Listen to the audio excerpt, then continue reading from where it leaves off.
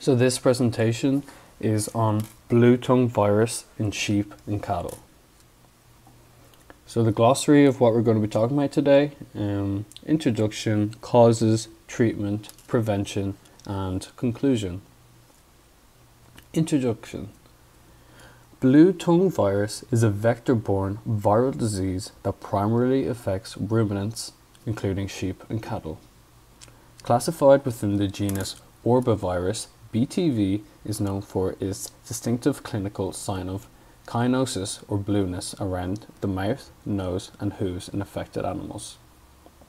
The disease can result in significant economic loss due to decreased milk production, weight loss, and in severe cases, high mortality rates. Causes. Vector transmission. BTV is primarily transmitted through the bites of infected coelurosed midges, which act as biological vectors. The virus undergoes replication within the midge's body, and when the insect feeds on a susceptible host, it transmits the virus through its saliva. Serotype diversity. BTV is classified into multiple serotypes, each representing a distinct variant of the virus. Different serotypes may exhibit variations in virulence, geographic distribution, and host susceptibility. The presence of multiple serotypes complicates vaccine development and immune dynamics. Host susceptibility. Various factors influence the susceptibility of livestock to BTV, including age, breed, and overall health status. Young animals in certain breeds may be more vulnerable to severe clinical signs. The immune response of BTV infection can vary, impacting the duration and strength of immunity. Climate and environmental factors. Midges, the primary vectors of BTV, are influenced by environmental conditions. Climate factors such as temperature, humidity, and rainfall affect the abundance and distribution of this species, influencing the transmission dynamics of BTV. Changes in climate patterns can impact the geographical range and seasonal activity of these vectors. Global movement of livestock. International trade and movement of livestock contribute to the spread of BTV. Infected animals or carrier states may introduce the virus to new regions. Import regulations and quarantine measures play a crucial role in preventing the transmission of BTV. Treatment of Bluetongue virus in sheep and cattle. Currently, there is no specific antiviral treatment for animals infected with Bluetongue virus. BTV is a viral disease, and treatment primarily focuses on supportive care and managing clinical symptoms. Supportive care for infected animals. Veterinary intervention is crucial to provide supportive care for the affected animals. Supportive care measures may include fluid therapy to address dehydration, nutritional support, and medication to alleviate fever and pain. Monitoring and isolation. Close monitoring of infected animals is essential to track the progression of the disease and to intervene promptly if complications arise. Isolation of infected animals helps prevent the spread of the virus to susceptible individuals within the herd or flock. Prevention of secondary infections. Since BTV weakens the immune system of infected animals, they become more susceptible to secondary bacterial infections. Veterinarians may prescribe antibiotics to prevent or treat secondary bacterial infections and support the overall health of infected animals. Vaccination strategies.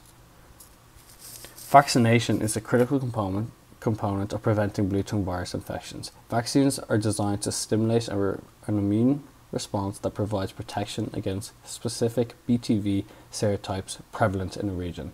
Timely and routine vaccination is essential for building immunity within livestock populations. Economic considerations. Economic decisions regarding the treatment of BTV often involve balancing the cost of supportive care, vaccination programs, and the potential losses in productivity.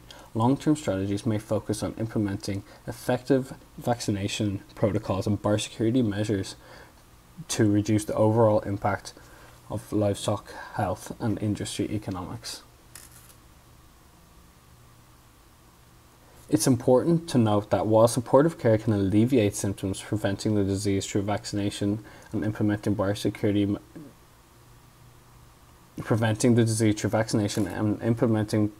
measures remains a key priority in managing Bluetongue virus in sheep and cattle.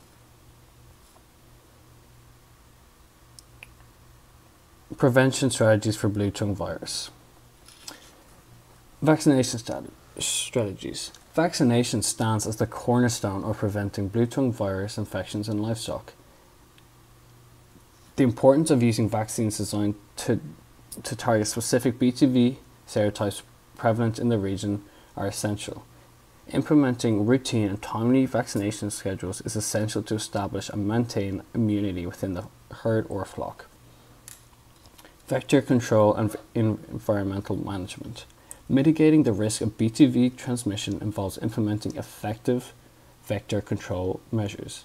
Environmental management practices such as reducing standing water and managing vegetation can impact the breeding and activity of the midgets. Insecticide application in areas with high vector prevalence contributes to reducing the likelihood of transmission. Biosecurity protocols. Implementing robust biosecurity protocols is crucial to prevent the introduction and spread of BTV within livestock populations. This includes quarantine measures for introducing new animals, restricting movement during peak vector activity, and maintaining hygiene practices to reduce the risk of transmission. Education and communication.